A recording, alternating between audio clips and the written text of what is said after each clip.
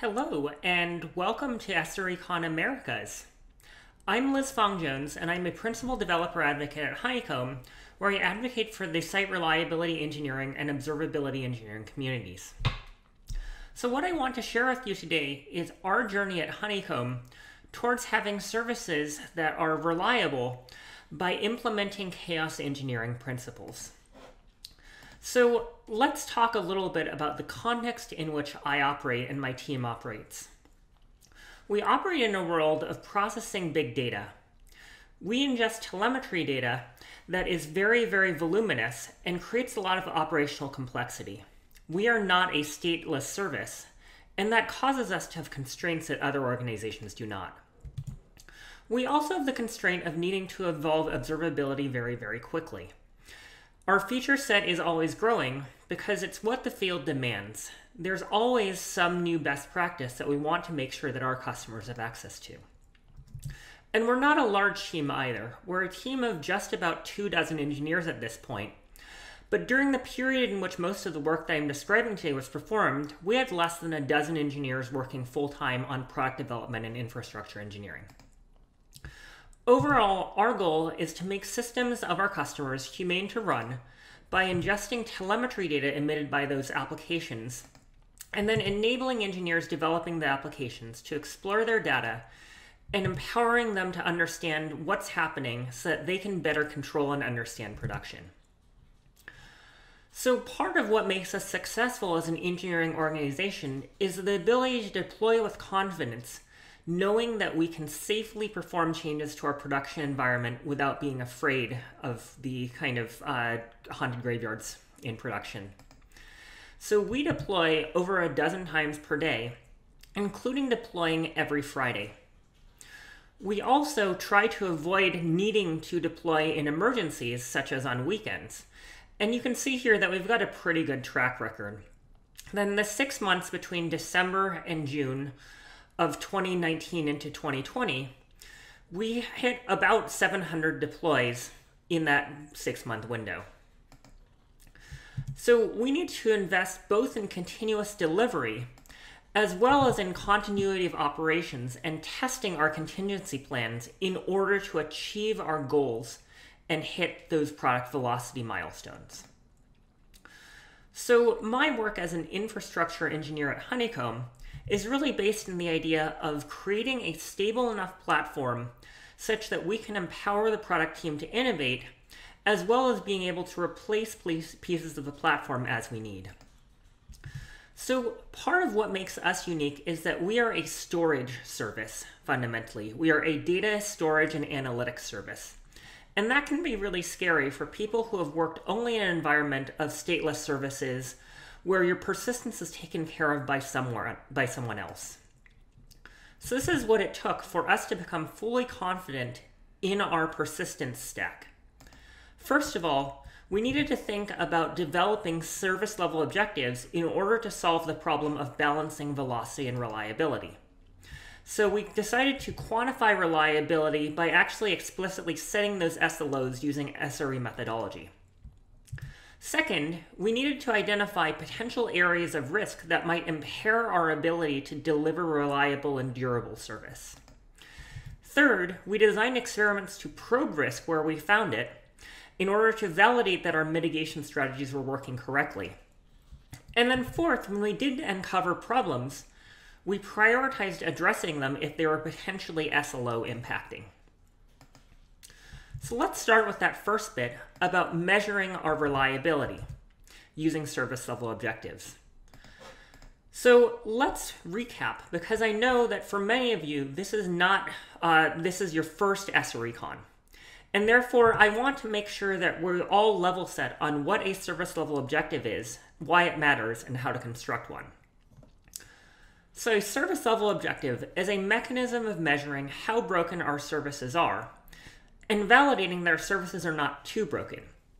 We don't necessarily aim for ensuring that there are 0 errors, because that would create the wrong trade-off, too far towards reliability and not enough towards innovation. So the SLO helps us understand and measure whether our customers are having success with the goals that they're trying to achieve.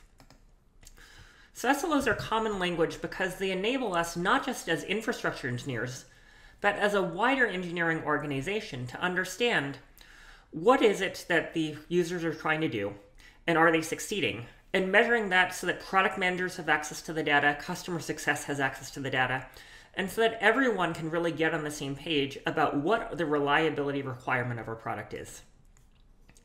So in order to measure a good service level objective, we need a service level indicator. And the service level indicator is composed of measuring individual events corresponding to critical user journeys in the production context. This also means that we need to capture critical data about those requests. Things like which endpoints were hit, maybe some kind of tracing or request ID, the user agent, and other things that might help us debug it later. We also need rules for classifying events as good or bad, so that we can understand how many good and bad events that we have without a human having to look at the system. So for instance, it's relatively simple to set a service level indicator for a user interactive service that someone is accessing in a browser. For instance, we might expect to see HTTP code 200 and latency less than 100 milliseconds is a good request. And then we could do something like setting a target service level objective based off of measuring the results of many individual service level indicator evaluations over time. And that requires us having a window and a target percentage, because it would be nonsense for me to claim Honeycomb was 100% down yesterday, but it's 100% up today, so everything's fine, right? So we need something like, measuring 99.9% of requests must succeed over a 30 or 90-day window. So why not 100%? As I said earlier, a good SLO barely keeps users happy and provides them with the reliability that they expect, no more, no less, so that we can also innovate and provide features as quickly as we can within that reliability constraint. It doesn't make sense to make the service 5 femtoseconds down less per year if users aren't actually going to notice that. As Charity Major says, nines don't matter unless users are happy. So these are our SLOs at Honeycomb. First of all, we need to store incoming telemetry data emitted by customer applications that's sent to us. And because we only get one shot at it, because we don't want customer applications to have to buffer that data and retransmit, we only get one shot and we have to store it correctly 99.99% of the time. So only 1 out of every 10,000 events that are sent to Honeycomb are allowed to drop. We also have to make sure that that data is freshly indexed, and therefore that we don't have any unnecessary stalls in our indexing pipeline. Unfortunately, it's a little bit more tricky to describe exactly how this SLO is constructed. So the next criteria that we have is that once we have relatively fresh data, we need to be able to evaluate alerting on that data every minute. That way, if your service is having a problem, we can tell you about it reasonably quickly, rather than you having to wait minutes or hours to find out that something's wrong. So we expect that 99.9% of the time that the alert evaluator successfully runs across fresh enough data. And then our least stringent SLO is that if you're issuing a query of arbitrary complexity against your data stored in Honeycomb, that data will come back in less than 10 seconds and will have scanned all of the data that's available. So that's a 99% SLO. So our error budget then is 1 minus the reliability target. It's the amount of allowed unavailability that we can have. It enables us to decide, should we invest in more reliability, or are we okay to perform experiments and innovate to go faster? And in particular, I want to talk about this idea for a moment because if you are already having a lot of outages, chaos engineering is not right for you, right? Like, you have your sources of chaos that are in the system already. You should be learning from those sources of chaos. But in our case, we were over-delivering on our reliability targets, so therefore we thought that it was important to invest in performing experiments to structurally test that our redundancy mechanisms were working, rather than having to test them in an unexpected situation. So let's talk for a second about why data persistence is tricky and is different from a stateless service. So we need to think about how we actually validate not just can I survive deploying the service, but can I also think about how we validate that if I restart too many workers, right? Like, Am I able to catch up? Am I able to successfully store that incoming telemetry in a safe manner? Do I, have my indexes continue to remain fresh? Do I serve stale data, right? Like, these are important things that we need to test and validate using that leftover error budget if we don't have things that are straining our system right now. So that brings us next to the architecture discussion. I want to talk for a moment about how Honeycomb is architected so that you can understand what bits of our experimentation might be directly applicable to you, for instance, if you use Kafka, and which bits you might need to think a little bit harder about how to adapt to your situation. So this is the Honeycomb architecture, and I know that it's a lot of boxes, so I'm just going to broadly say that we have a number of services that are stateless, that are just passing requests on to a stateful backend. And then we've got a number of services that are stateful, that they store state regarding either customer data or metadata, and therefore that they have different reliability requirements and different reliability techniques that apply. So let's zoom in on just the stateful services for a second. What we have here is that when a request comes in from the stateless ingest worker, it gets stored into Kafka and replicated to 2 other Kafka workers. And then Kafka relies on Zookeeper for leader election for any given partition. And then that data winds up being read out of Kafka into our homegrown indexing pipeline. And then our indexing pipeline shoves that data into AWS S3, as well as consulting with MySQL to discover information about metadata. So that's basically the core of our ingest workload that is stateful. And we need to make absolutely sure that this process does not break, because if it breaks, then we wind up dropping customer telemetry that we've already committed to ingesting. So let's zoom in a little bit on what the journey is of a single event that comes into Honeycomb. A single event that comes into Honeycomb comes in as part of a batch of events associated with a trace or just a collection of data coming from one particular customer. We assign each event coming in at random to a different Kafka partition in order to make sure that we have some degree of load balancing and spreading across all of our Kafka brokers. So we use a Kafka produce request to send to a variety of different partitions, and then the Kafka brokers will transmit from the leader to any followers in order to make sure that that event is truly durable. At that point, Kafka returns success, and our stateless ingest worker can return success to the client. In terms of consuming from the Kafka queue, we then need to read out of the Kafka queue individual events, which have a number of different fields in them, and we batch together all of the fields from more than one event in order to form a field index. And then we write those field indexes and serialize them periodically to AWS S3. So that's what our architecture looks like. The shepherds which ingest the data produce into Kafka. Kafka handles durability and replication. And then we have pairs of indexing workers that consume from Kafka, do the indexing, and then persist over to S3. So in theory, this should work pretty well. But there's a couple of challenges associated with this, which is that we don't actually change Kafka that much. And in fact, AWS EC2 makes it so that, in general, our Kafka nodes don't frequently restart. Our Zookeepers almost never restart. And we do keep our retrievers running, although, we do sometimes deploy new software, we don't necessarily do a clean boot of a new storage node, an indexing node, that often. So that means that we had a lot of hidden risk on our system because we weren't periodically testing that these redundancy mechanisms were working correctly. We also have long-running processes which introduce their own trouble, right? Like what happens if there's a memory leak?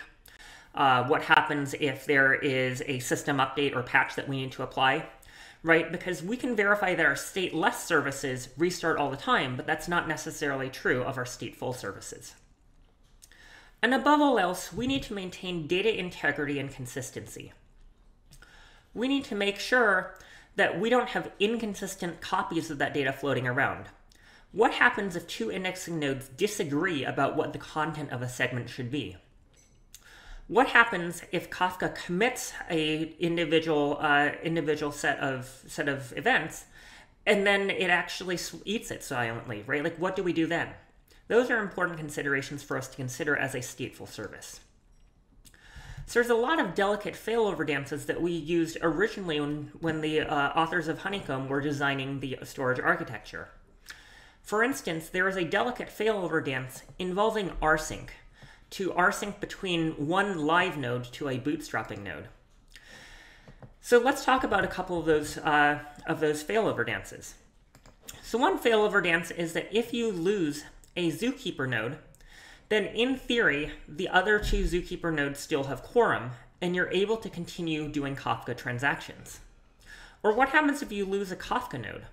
Well, if you lose a Kafka broker, in theory, a different Kafka node should become your leader, and then we'll replicate to a Kafka node that stands back up.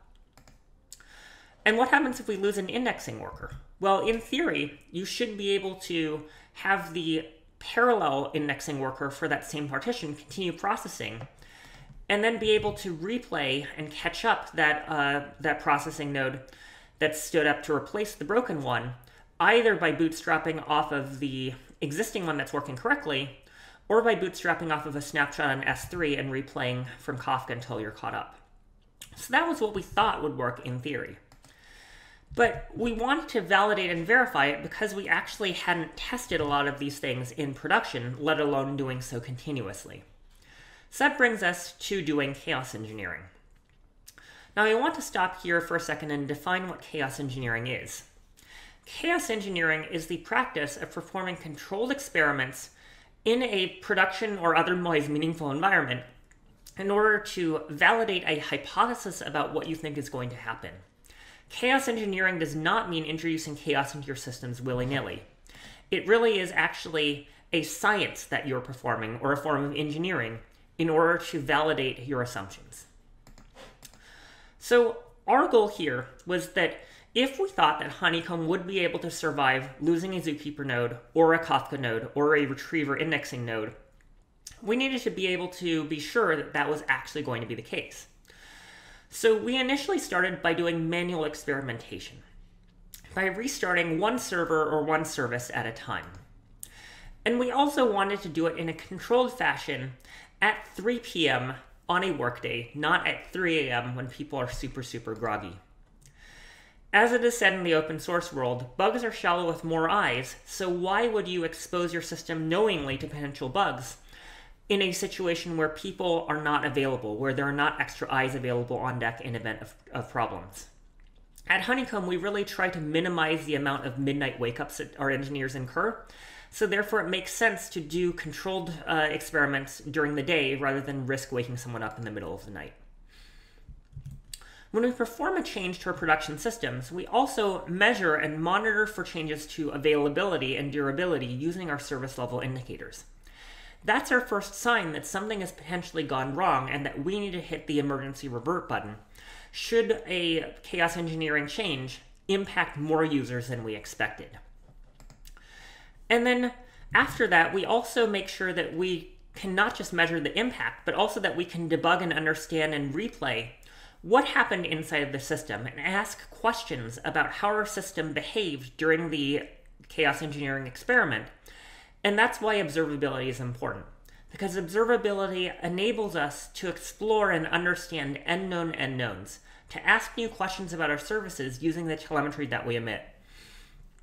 So Honeycomb is a provider of observability, but we also have internal-facing observability by deploying a second copy of Honeycomb that observes the first copy of Honeycomb, so that we can make sure that we understand what's happening when we experiment on our real-life production systems. So that's what we mean when we say test the telemetry too. Now, you may not have your own observability platform and meta observability platform, that's fine. But I think the important thing that you should be thinking about as a practitioner is when you're designing a chaos engineering experiment, are you actually testing what hypotheses should be true about your telemetry data as well, right? Not just did it break or did it not break, but could I understand the service was working correctly? Could I get a trace through to understand that the failover worked correctly, right? if you have no mechanism of validating that your experiment is successful and that your failover is working the way that it intended, then you don't really have an experiment, right? Like, you're just introducing chaos without having something that you're measuring and controlling. And once we had restarted individual services, we validated those fixes by repeating those restarts until it became buttery smooth. So let's talk about what this looked like for a few elements of our pipeline. First of all, let's talk about the case of losing a Kafka node. So in the case that we lose a Kafka node, in theory, we should have the Kafka node be automatically terminated, and a new Kafka node should be provisioned and catch up from the current newly elected leader. Additionally, if for some reason Kafka gets slow, we expect that a shepherd worker that is ingesting events statelessly should be able to pick at random a different eligible partition in Kafka to write to, rather than waiting indefinitely and filling up its own internal buffer, waiting to write to Kafka. And similarly, if an indexing worker fails to catch up, it should not crash, right? Like, it should just wait until Kafka is available again. So what we found was that in the event that a Kafka worker crashed and then we terminated it, if our underlying dependencies had changed in our Chef bootstrap process, that our Kafka workers were not actually starting back up correctly. So this was a problem because if it had happened at 3 a.m., we would have had impaired redundancy. So we needed to make sure that we understood what factors were causing us to have unreliable node clean restarts. In this case, it was a breaking change that someone had happened to make to the AWS Ruby libraries, but it could have been anything really. And we just happened to be lucky by performing that chaos engineering experiment about a week after that particular change landed. So this was a situation where we decided that it was important to validate that the clean restart workload was able to succeed and do so continuously. Another thing that we observed during the course of doing experiments with restarting Kafka nodes was that Kafka failovers are not instant. That when you do have a Kafka node that fails in an obscure way, it can sometimes cause writes to the current Kafka leader to become stuck to that current Kafka leader and induce excessive latency, which then causes event queues on the producer to back up. So we had to validate and reconfigure our shepherd behavior in order to make sure that that was working as we planned. There's another element here, which is that we also do leader election not just for Kafka brokers, we also do leader election for things like deciding which of 2 redundant nodes is going to execute our alerting workload on any given minute. So in theory, this leader election is done through acquiring a Zookeeper lock, and one of the 2 alerting workers will run successfully. Unfortunately, when I tried restarting Zookeeper nodes, I discovered that you could safely restart Zookeeper node 2 or Zookeeper node 3, but if you restarted Zookeeper node 1, alerting would fail to run until the new Zookeeper node was back running, which was about 10 minutes. Oops. It turns out that our alerting workers were acquiring a Zookeeper lock, but they were only trying to acquire the Zookeeper lock from Zookeeper 0. If for some reason Zookeeper 0 were down, you wouldn't actually be able to acquire the lock, and neither worker would be able to run alerts. Obviously, this is a threat to our SLO, so we decided to address it. So we made sure that the alerting workers contacted more than one node in the Zookeeper. That way they could always get to whichever Zookeeper nodes were in the quorum and able to elect which worker was going to run alerts. So I want to talk for a minute about how we decided to act in response to some of this stuff. So one thing that we needed to think about in terms of de-risking was doing this more often, for sure, right? To make sure that we are continuously uncovering issues where our dependencies had broken upon us. But there's another thing that we decided was a little bit too fragile and too risky. Let's talk about the situation of losing an indexing worker, the thing that consumes out of Kafka. So let's assume that for the most part, Kafka is now reliable. We have pairs of indexing workers that run that are reading out of Kafka. But what happens if you lose one indexing worker? Well, under the previous design, in theory, the indexing worker would perform a replay from the other peer indexing worker that was running successfully, and then it would catch up based off of reading off of Kafka and then continue working. But that has a problem to it, which is what happens if you lose both indexing workers responsible for the same partition? Then no worker is caught up to date, and we have a severe problem. So what we needed to do was twofold. First of all, we needed to make extra sure that no two indexing workers were running in the same availability zone for one partition. We hadn't necessarily fully guaranteed this in our previous auto-scaling group and locking design to choose and claim a partition to subscribe to. But we decided that this was really important as our needs scaled and as our customers started to depend upon Honeycomb more and more. The other thing that we decided to do was to implement, instead of requiring rsync from a peer indexing worker that was caught up, we decided that we instead wanted to replay from S3 to snapshot indexing workers once an hour no matter what, and write those snapshots to S3, and always replay off of S3 rather than relying on there being a live indexing worker peer.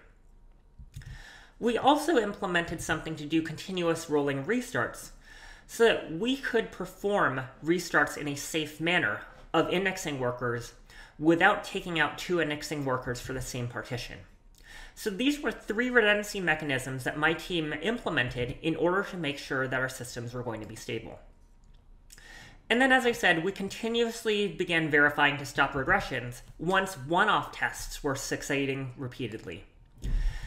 So we wanted to make absolutely sure that we were able to deploy our systems and have them survive incidents, and to not need human intervention to do that, but instead, for instance, every Monday at 3 p.m., to restart a Kafka node, or restart a Zookeeper node, or restart an indexing node, just to make sure that the systems are working so that we don't have regressions that pop up at 3 a.m.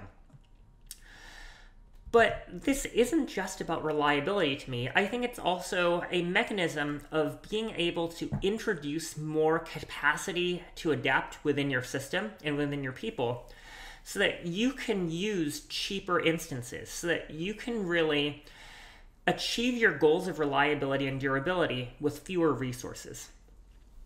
So Honeycomb is a small Series A, Series B-ish company, right? And therefore, we care a great deal about what our AWS bill is.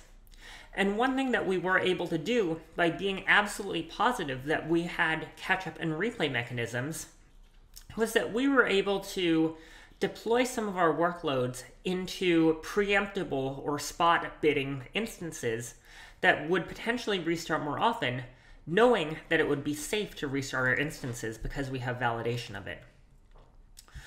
So for instance, right now, all of our stateless ingest is running on spot instances because we know that those can survive restarts and that all the state is stored safely somewhere else rather than stored within each individual worker. For our stateful workers, we do have one stateful worker that is able to tolerate replaying from Kafka upon demand without introducing reliability risks, so we moved that over to spot instances as well. But there's another more significant cost savings that we were able to achieve by knowing that we could safely roll our entire fleet upon demand without worrying about whether or not it was going to cause a reliability or durability incident. And that is our Kafka and Retriever stack. So ARM64 is a processor architecture that is different from Intel architecture and has fewer licensing costs and lower power consumption. And when Amazon introduced ARM64 Graviton2 instances, we were able to safely migrate not just our stateless workloads, but our stateful workloads over to it by performing rolling restarts using the durability techniques that we'd thoroughly tested in advance. So that's really enabled us to save tens of thousands of dollars per month as a Series A, Series B startup. So what's ahead for us, and what can you learn from our experiences? First of all, one thing that you can learn is that it's important to have this feedback loop in your systems of hypothesizing about things that could go wrong, testing those assumptions, and when something is not behaving the way that you expect, learning from it, and then patching that bug. And then going back to the beginning, hypothesize, test, and learn. The second thing that you can learn is that we need to celebrate things that are successful experiments as well as failures. There's no such thing as a failed chaos experiment, right? If you had something that succeeded flawlessly and the redundancy mechanisms kicked in, great. Celebrate the development of those redundancy mechanisms. If things didn't work as you planned, celebrate that too, because you found a weakness in your system that you're now going to go back and patch. Third, you can be both reliable and scalable and have velocity. You just need to develop service level objectives so you measure what those targets are, and then you can either respond when those targets are broken, or if they're not broken, that gives you the slack and permission in terms of your product organization to perform experiments that might cause there to be momentary risk to production stability, so you don't have catastrophic and controlled production instability in the future. And that brings me to the next point, which is that you need to prioritize the health of your engineering teams above all else. Make sure that you're able to sleep easily at night, and make sure that every single engineer on your team gets to sleep at night. Even if you have only single site on-call, make sure that people are not getting woken up individually, like, more often than a few times per year. And if you have a sufficiently large on-call rotation of 6 or 8 people, that means that you should be only seeing at most 1 page during nighttime or weekend hours per 2 weeks or so. So you can do this too, step by step. Your architecture may not look exactly like ours, but I definitely think that there are common patterns that you can perform. With stateless services, just make sure that you're continuously restarting them, that you're verifying that they scale up and scale down according to demand. And then for stateful services, make sure that you have the capability to bootstrap workers without there needing to be a peer that's alive. Make sure you're automatically spreading across availability zones. And make sure that you are actually testing that you can bootstrap nodes successfully. And then after you've performed those steps, go back and make sure that you're performing that process continuously rather than requiring a human to do them manually. If you're interested in more information about anything that I've told you today, we've detailed a lot of these experiments on our blog, which is at honey.co/blog. So overall, my message to you today is to understand and control production by enabling your product teams to go faster with having sufficiently stable infrastructure that you can change upon demand. So manage your risk by keeping service level objectives, and then iterate on that risk by validating and verifying your assumptions. You can find the slides at honeycomb.io/Liz, and you can find me at Liz the Gray. Have a really great SREcon, everyone, and hope that you enjoy the rest of the conference.